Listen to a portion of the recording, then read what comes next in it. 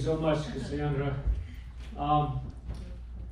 Lee Weaver, from the gallery, from the City Coffee crowd back, there was readings in 2014, and Lee is a very talented actor here in town. Him and his wife, Nan, create these amazing plays, and they put them on.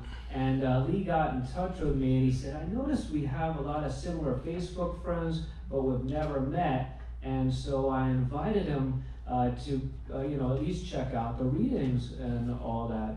And he had a play that he was just debuting called The Box. And it was about this homeless person, and the whole one-act play revolved around that. So I said, Lee, come in character.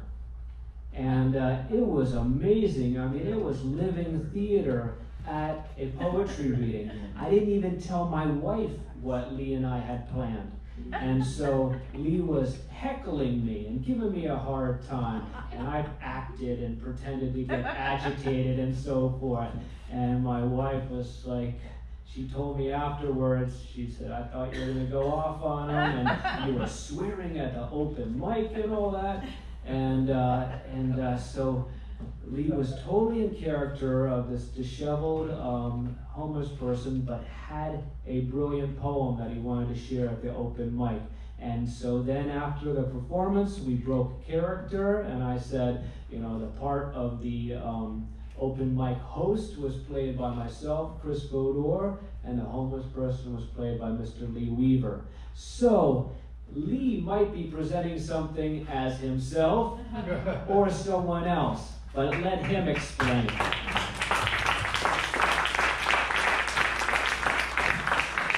Yeah, my name's Jack. I live in a box. I got a sign right on it there. It says Home Sweet Home. That's pretty good. And it comes from a play written way back in the early part of the 19th century. Oh, home, sweet, sweet, oh, there's no, oh, you know how it goes.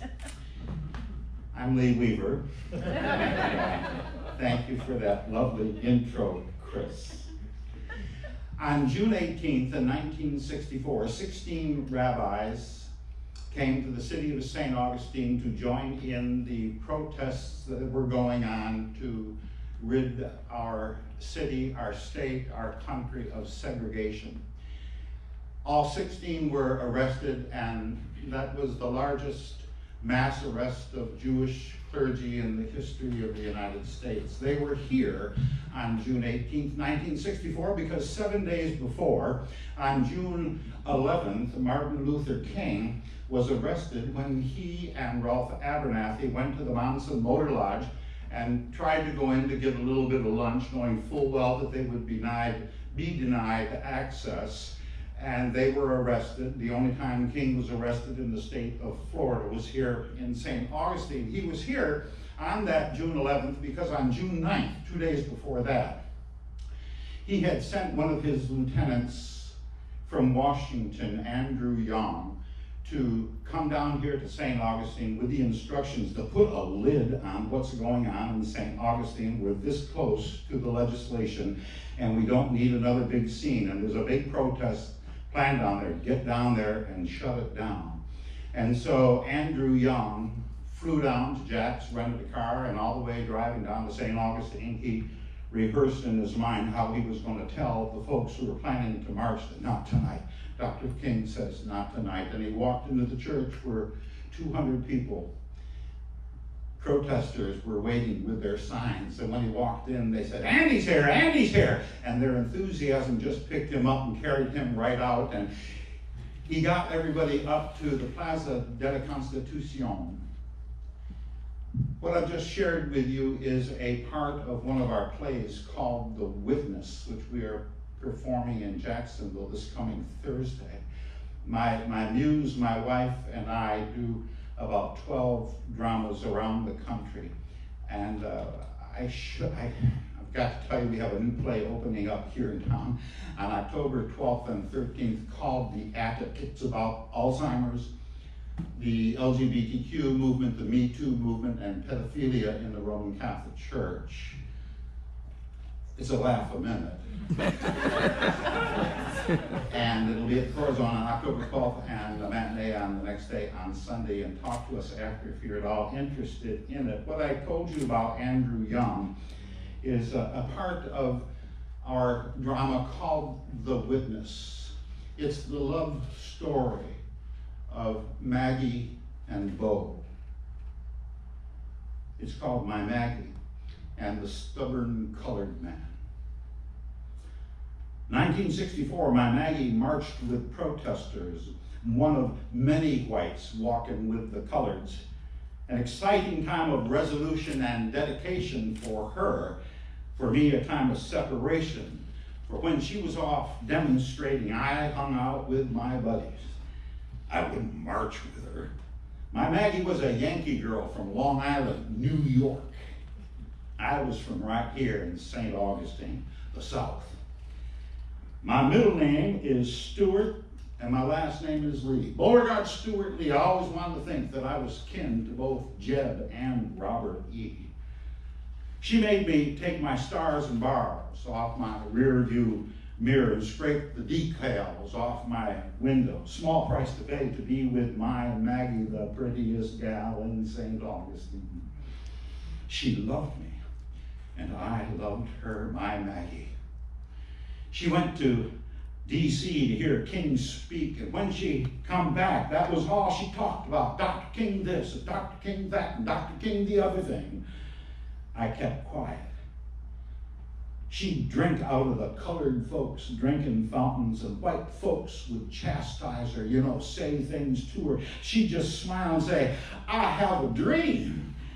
And that would rile them up all the more. I said, you got dream fever, gal. And she'd smile and say, yes, I do. Yes, I do.